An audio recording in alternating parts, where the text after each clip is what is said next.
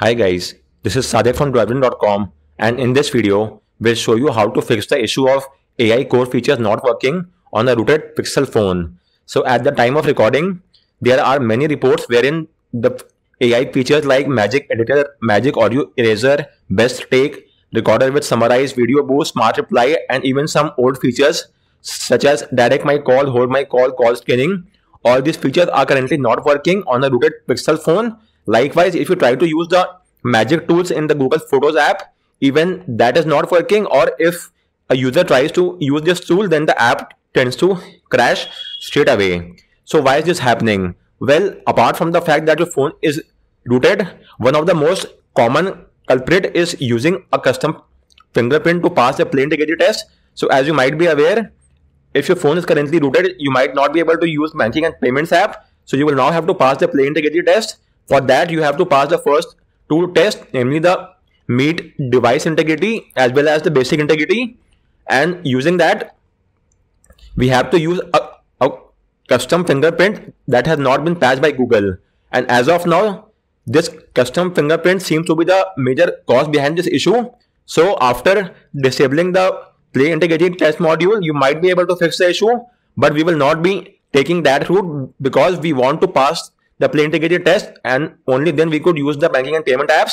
So keeping that fix aside, I will show you a workaround using which you might be able to rectify this issue.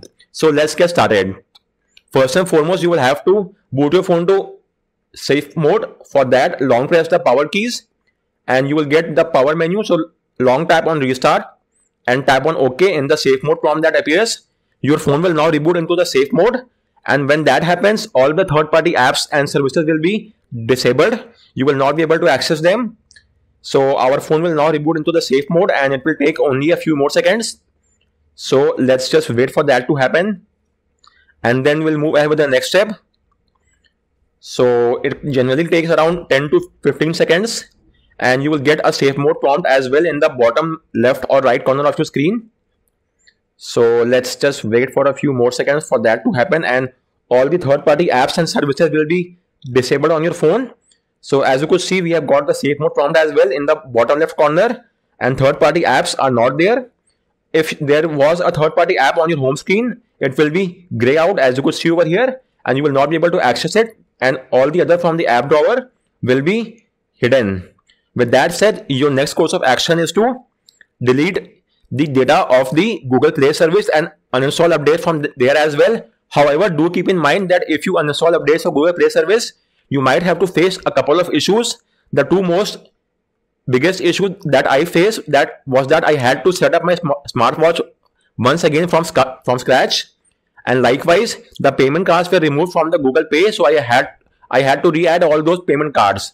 So if that's well and good, then only move ahead with the steps, or else there is no other fix as of now. So if you are planning to move ahead with the fix, then keep these points in mind. So with that said, first off, you will have to uninstall updates of Google Play service.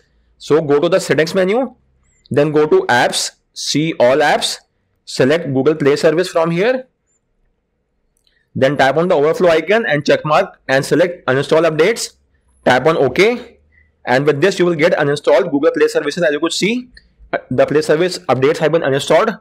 Likewise, you will have to uninstall the updates for Google Play Store and AI Core as well. So next up, let's go for Google Play Store. Tap on the overflow icon and select uninstall updates. Then tap on OK. Then you will have to do so for AI Core as well. As of now, you will only be able to do so for the Pixel 8 and 8 Pro phones. If you own a phone which is older, then there might not be an option to uninstall updates for AI Core. So that's not an issue. In my case, I'm using the Pixel 6a, so it has not yet got many of the AI features.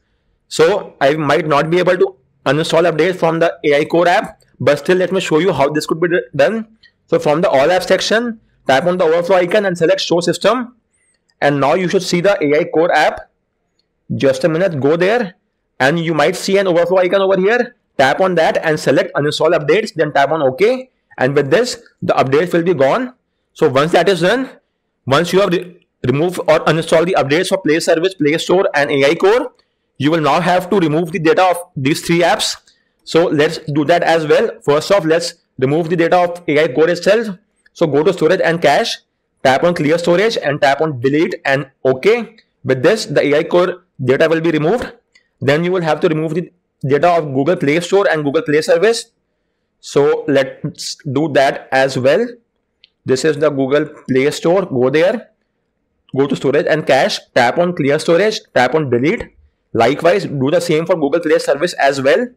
So go to Google Play Service, go to storage and cache, tap on clear storage, then tap on clear all data and tap on delete. So with this, we have removed the data from the following 3 apps as well.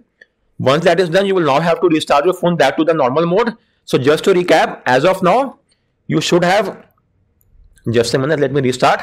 So as of now, you should have uninstalled the update from Google Play Service, Google Play Store and AI Core if the feature is there on your phone. Apart from that, you will also have to delete the data of all these 3 apps, namely Google Play Service, Google Play Store and AI Core. Once you have checkmarked this requirement, you will now have to just do a normal restart and your phone will now reboot to the normal mode. This will take up to 8 to 10 seconds once again. And in the normal mode, all the third-party apps will be up and running once again. So once that happens, you will now have to restart. Once your phone restarts, you will now have to update a couple of apps, namely Google Play Service and most importantly Google Photos. So at the time of recording this video, which is 24th of January, after you have carried out these steps, you will get a Google Play Store update which is around 88 MB. Simply install that update and the issue will be fixed for you. As far as the update for the Google Play Service is concerned, it will be automatically updated upon a restart. So you will not have to do the update for that. You will only have to install the update for the Google Photos.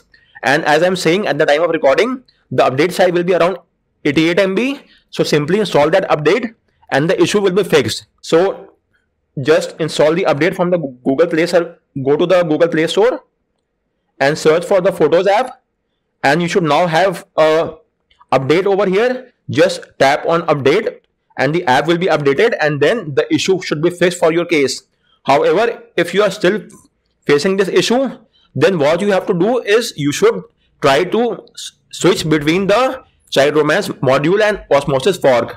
So if you are currently on Chiteroman module, to pass the plain integrity test, then make a switch over to osmosis fork and vice versa.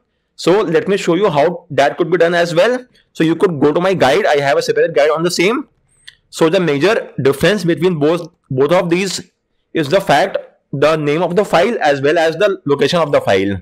So once you have got the fingerprint build which passes the plain integrity test, for example, this is how it might look like, the fingerprint file once you have got the JSON file. So if you are using the original module by Chiteroman, then the name of the file should be pif.json. On the other hand, if you are using the fork by osmosis, then the name of the file should be custom pif.json and it should have the custom fingerprint value which passes the test. That I will show you that as well. As of now, keep in mind that if you are using the osmosis, then the file name should be this, and if you are using the original module by Chiteroman, then use the pif.json file name. And after that, the location of this file also varies. So if you are using the osmosis fork, then transfer the custom pif.json file to this location. On the other hand, if you are using the original Chiteroman module, then transfer the pif.json to the data ADB section.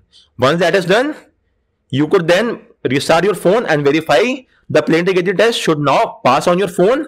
And once that happens, you will then have to restart with all the 10 steps, and this time around the issue should be fixed. So I am again repeating, if the following 10 steps does not fix the issue, then you will have to make a switch from osmosis to Chiteroman or vice versa, depending on where you are currently. If you are currently on Chiteroman, then make a switch to the osmosis, and if you are currently on the fork, then make a switch to the original module using our guide. The only two difference between both of them is the name of the file, which is custom pif.json in case of osmosis and pif.json in case of original module by Chiteroman, and the location of this file, which is the data ADB modules plain integrity fix in case of the fork by osmosis, and the data ADB location in case of Chiteroman. And the custom fingerprint that you are using could be the same which you are using here. The same fingerprint you could use over here as well. You don't have to change that.